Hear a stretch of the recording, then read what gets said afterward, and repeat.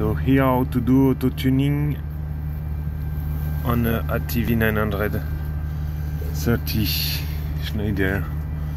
So first, go in simply start, make sure all the parameters is matching with your motor, the power, the current and the speed in RPM, your max frequency, and you see auto-tuning not done.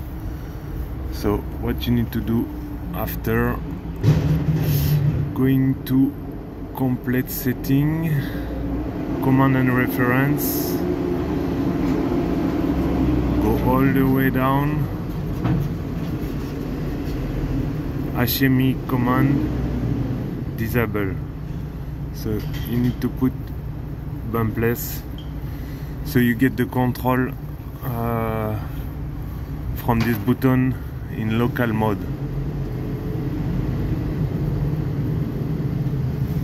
So now I must go in local. You can see in the corner. Okay, now I get the control from the HMI. I put the frequency I want, and if I press start, the drive is starting. Okay,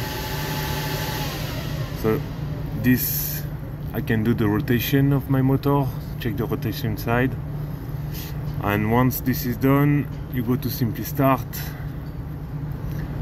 and you go to auto-tuning and you go to apply auto-tuning. Tell you motor is gonna move, but most of the time it doesn't move, and you press OK. Apply auto-tuning in progress. You let it do it. Okay, now you can see auto-tuning done. So it's fine, and I go out from local mode to terminal, so the PLC get the control back on it. If you shut down the frequency inverter and put it on again and you go to auto-tuning, it will show not done, but it's actually done and saved in the VFD, so you don't have to do every time you shut it down.